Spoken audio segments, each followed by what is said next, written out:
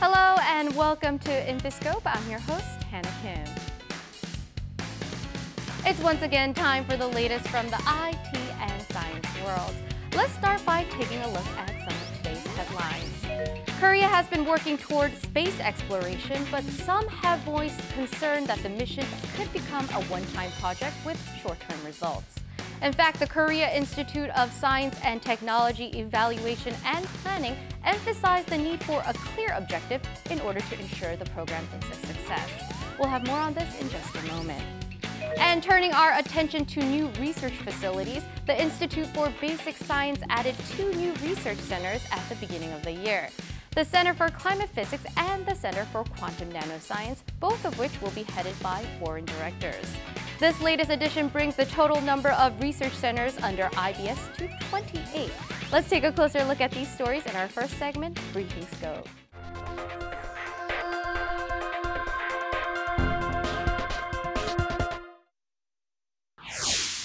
The Institute for Basic Science launched 2 new research centers, the Center for Climate Physics and the Center for Quantum Nanoscience. The Center for Climate Physics will harness supercomputers to create climate models which will be used to research climate change and phenomena such as El Niño. The Center for Quantum Nanoscience will focus on the long-term goal of realizing quantum computing. The Korea Institute of Science and Technology Evaluation and Planning published a report on R&D policies for sustainable space missions and pointed out that Korea's space program is geared toward national pride or short-term results. The report further stated that while there's a plan for space exploration until 2040, it's not backed up by sufficient scientific goals. Starting this year, the Ministry of Science, ICT, and Future Planning's first research initiative will go into effect. This initiative provides roughly $26,000 per year to scientists under the age of 39 who haven't received any research grants from the government before. They must also be a full-time lecturer at a 4-year university's science or engineering department. The ministry will receive applications till March and provide funds to 1,000 scientists. Great to hear about a support system for scientists, which in the long run will benefit the country. Now, besides this initiative, the Ministry of Science, ICT, and Future Studies has released additional plans and goals for 2017. They include boosting AI technology that improves our everyday lives. We'll have more details on this in just a bit.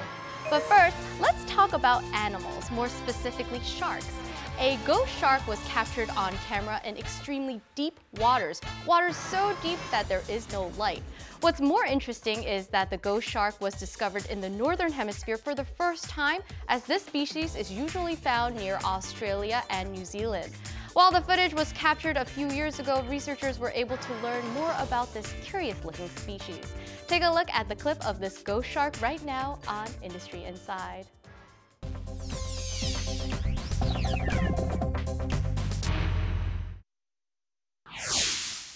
Pale blue skin, patched body, and empty-looking eyes. This ghost shark was spotted in 2009 in waters off California and Hawaii. Initially, researchers could not determine what species it was, but eventually concluded that it was a pointy-nosed blue chimera. Last observed near New Caledonia in 2002, this species was seen for the first time in the northern hemisphere. It was captured on camera by chance by a remotely operated vehicle, which was exploring ocean floors. These video observations show individuals occurring over rocky seafloor. This was unexpected because ghost sharks are usually found over sedimented seafloor. Ghost sharks split off from the groups of sharks and rays about 300 million years ago and took on the current appearance, but there is very little known about these rarely seen fish. Furthermore, out of the 38 known species of ghost sharks, only 2 have been observed in the northern hemisphere. In order to confirm the identity of this animal, we need to collect specimens, analyze its physical characteristics, and conduct DNA analyses so we can compare it with other known species. It's the first time that such clear footage of a ghost shark has been captured, giving momentum to additional research on this mysterious species.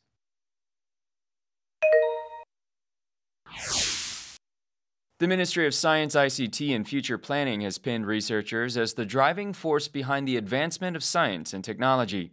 Subsequently, the ministry will significantly expand its funding for projects that are arranged by researchers instead of the government. The government will increase its support for individual research projects by $87 million. It will also eliminate its evaluation criteria that focus on the number of papers published. 연구자 주도의 상향식 과제 비중 확대, 평가 전문성 강화 및 간소화, 연구자 권리 구제를 위한 제재심의위원회 설치 등 연구자 중심의 R&D 혁신을 추진하겠습니다. The government will also implement a variety of public services that uses artificial intelligence, focusing primarily on healthcare and public safety.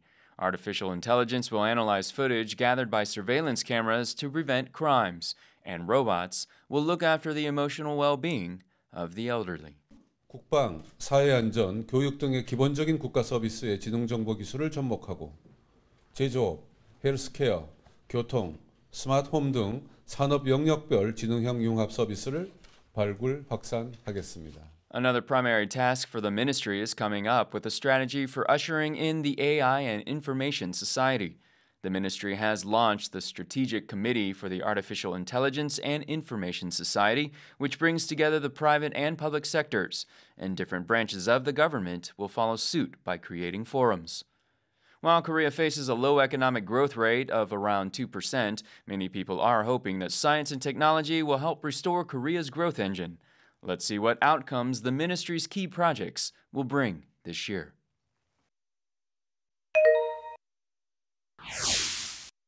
Ginger is known for its sharp scent and taste. Many consume it for its health properties, which include boosting the immune system and alleviating inflammation. The substances that give ginger its spicy taste warm the body and are beneficial for the respiratory system, making them effective against colds or asthma. Now, new research shows that fermented ginger can help boost a person's memory. Ginger contains a minute amount of peridol, which is known to boost cognitive functions. The researchers created a significant amount of this substance by heating gingerol, which gives ginger its spicy taste, and using specific microorganisms to ferment it. Feeding fermented ginger to mice with memory retention problems resulted in the mice regaining full learning and memory capabilities. It was found to be 20% more effective than the health supplements on the market.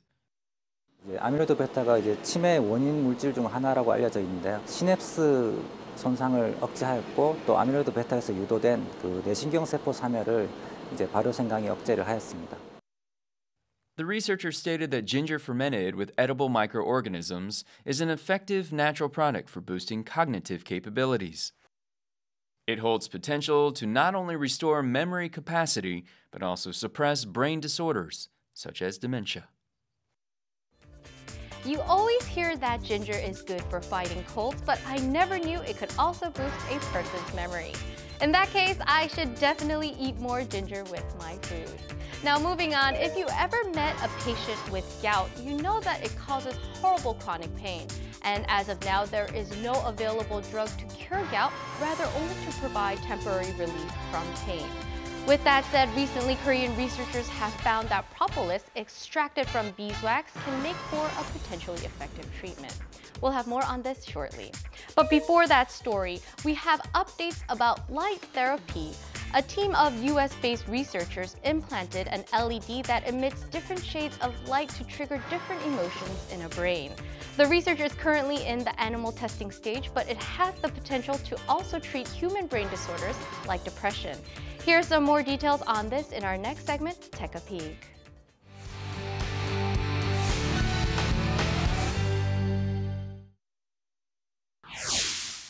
This lab mouse has an LED implanted in its head. When the LED is blue, the mouse is in a relaxed state. As the LED changes to green, the mouse exhibits discomfort and attempts to escape from its enclosure. This is an application of optogenetics, a biological technique which involves the use of light to control living cells.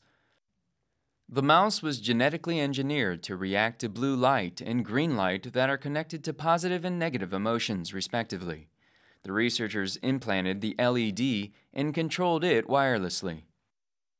우선 특정 빛의 파장대에 반응하는 단백질을 해당 신경세포의 주사를 통해 주입한 뒤 해당되는 신경세포에 빛을 쪼여주면 그 신경세포를 활성화 또는 비활성화시킬 수 있습니다. The researchers can use this technique to control specific neurons and conduct extensive brain research. They aim to eventually apply this technique to humans and use it to treat disorders like depression. 우리가 감정을 조절하는 기능을 담당하는 뇌의 영역인 편도체를 자극하여서 지나친 감정을 비활성화를 통해 조절할 수 있고 반대로 우울증 증세가 나타나게 된다면 다시 활성화를 통해 뇌 영역을 자극하여 감정을 극대화할 수 있습니다. The research and its results were published in the academic journal Proceedings of the National Academy of Science.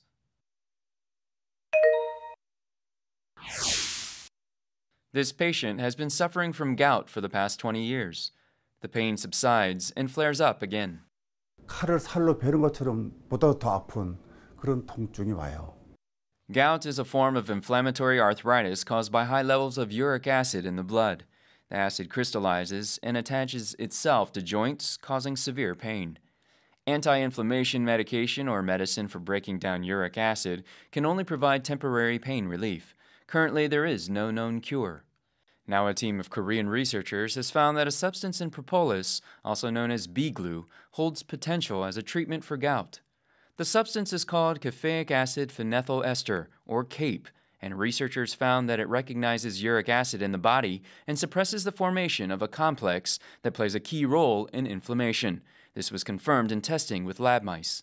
요산으로 유도된 급성 통풍 모델에서 벌집에서 추출된 케이프를 투여한 결과 만 하루 만에 통풍의 병증이 개선된 것을 확인할 수 있었습니다. This treatment was found to be more effective than general anti-inflammatory medications and have lesser side effects.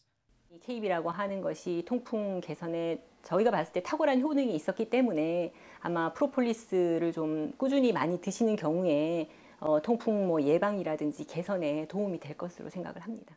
Researchers hope that their finds can help reduce the pain felt by some 300,000 gout patients in Korea.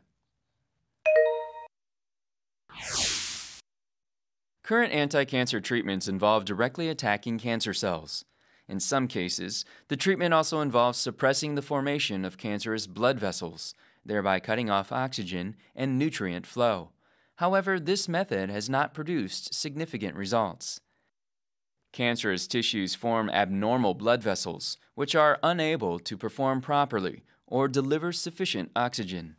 Trying to suppress the formation of new vessels only reduces oxygen levels in the tumor, which actually promotes metastasis. 원래 저산소증에는 정상세포는 살 수가 없는데 산소가 부족해도 살 수 있는 방식으로 적응을 해요. 다른 장기로 전이하기 쉬운 형태로 바뀌기도 하고 주변에 있는 면역세포들의 기능도 약화시키고 그래서 암을 둘러싸은 환경 전체가 치료하기 어렵게 점점 악화되는 과정으로 Suppressing new blood vessels in tumors will not affect cancer cells that have already spread, but only deteriorate the situation. Now, Korean researchers have developed a way to normalize the blood vessels in tumors by inserting a substance. In laboratory experiments, the researchers found that the oxygen supply increased and the progression of cancer slowed. Furthermore, medications became more effective, and tumor sizes in lab mice shrank by 40%, while the mice were able to live 42% longer. 기존의 항암제가 더 잘 전달될 수 있고 항암제 효과도 높아지기 때문에 적은 양의 항암제로도 충분한 치료 효과를 얻을 수 있을 것이고 그리고 면역세포도 재기능을 할 수가 있어서 The researchers hope that alternating this technique with conventional methods can significantly increase the effectiveness of cancer treatment. We had another fun and exciting episode today. I personally remember the fermented ginger and the ghost shark stories. We also had news about breakthroughs in the medical field, like the possible treatment for gout and how LED light can be used to control our emotions. All very, very cool. But that last segment wraps up today's episode of InfoScope. We will be sure to be back with more interesting and informative news next time. Have a wonderful day and goodbye.